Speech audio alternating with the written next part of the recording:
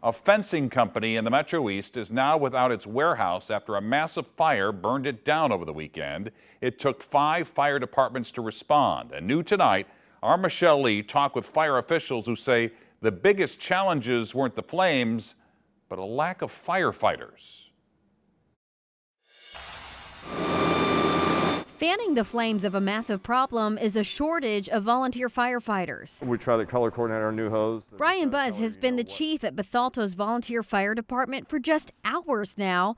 And after 15 years, he jokes he's a glutton for punishment. It's a cross between congratulations and condolences. Something that I enjoy doing on the side right now. Bethalto's 17 volunteer firefighters all have day jobs. They're here because they love serving their community. The problem is there are fewer and fewer people willing to do the same. It's a big time commitment. People have families.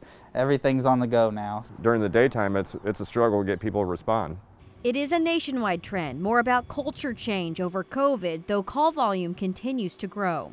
When somebody dials 911, to them it's an emergency, and they expect somebody to be there and to help them when they call. That's why so many other volunteer departments had to pull together at the Mother's Day fire at Liberty Fencing. And that's what we have to do to be able to have enough manpower to fight really any size fire we get, because it's tough to have a full crew anymore. A shortage of manpower, but not a shortage of heart. It's like a lot of hobbies. Once you're in it, you're in it for life. And times are really tough here. Firefighters are not only answering fires or EMS calls, they're also fundraisers. That's how they got this wonderful kitchen. And last year, the fundraiser was canceled because of the pandemic. It was the first time it was canceled in more than 100 years.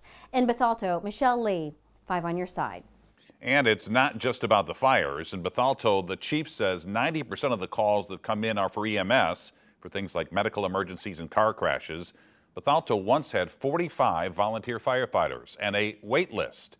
Today, it's down to just 17. They're hoping some people will want to volunteer after watching this story.